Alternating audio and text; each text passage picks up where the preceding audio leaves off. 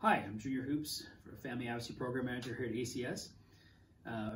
Done a few videos that you've seen throughout the weeks. This is part 2 or a 4-part series of how to manage conflict during our isolation. Last week, my video was on active listening, and then we had certain tips throughout the week of how you can be an active listener. Today, I'm going to be talking about the problem-solving part, the second part of it. So once you've had your active listening and you've already clarified what some problems are, now how can we solve this? What are some problem solving that we can do? So I'm going to talk about 4 different steps you can do in the problem solving phase of it. So the first one is setting an agenda.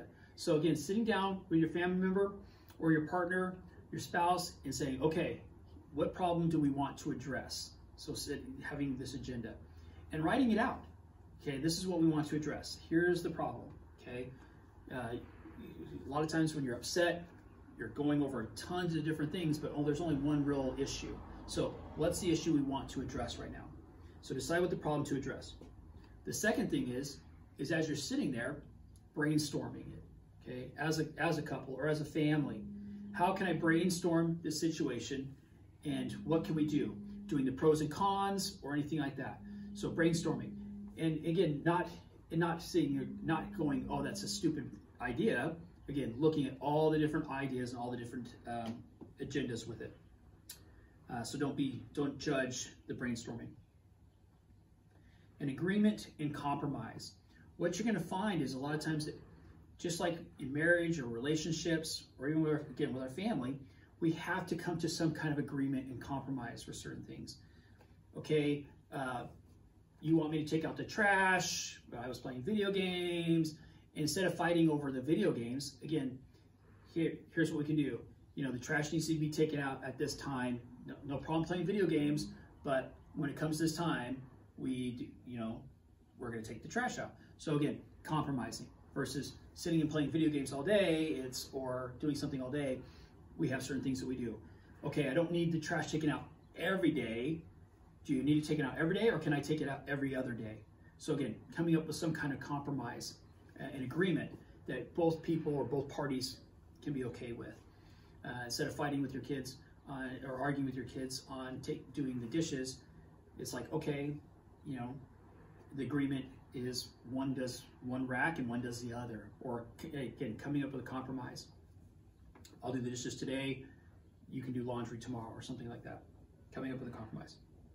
And then the fourth thing is follow-up. So once you've done your agenda, once you've done your brainstorming, you've done your compromise and agreements, again, coming up with follow-up. How do we follow up with this?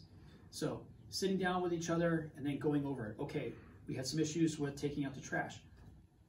How is it working? We agreed on that you would take it out Monday, Wednesday, Friday by this certain time, or do we want it out at a certain time, or can I just have all day, anytime during the day? Again, those are kind of the agreements you have to come up with. And how's it working? Well, we said you could take the trash out Monday, Wednesday, Friday. I didn't really give you a time. 10 o'clock at night, it's kind of hard when the trash is totally full. Can we change that you're taking it out by 1 o'clock in the afternoon? So again, that follow-ups. Is it working? Is it not? If it's not, how can we go back to agreement and compromise? Or go back to brainstorming, and then go back to agreement and compromise, and then go back to follow-up. So these are some tips you can do for problem solving. Like I said, this is the second step, or the second video for managing conflict during isolation. We'll do another one next week. So last week, again, with active listening. This week is problem solving. Please follow us on Facebook. Like I said, my name is Junior Hoops. I'm the Family Advocacy Program Manager here at ACS. Please follow us on Facebook.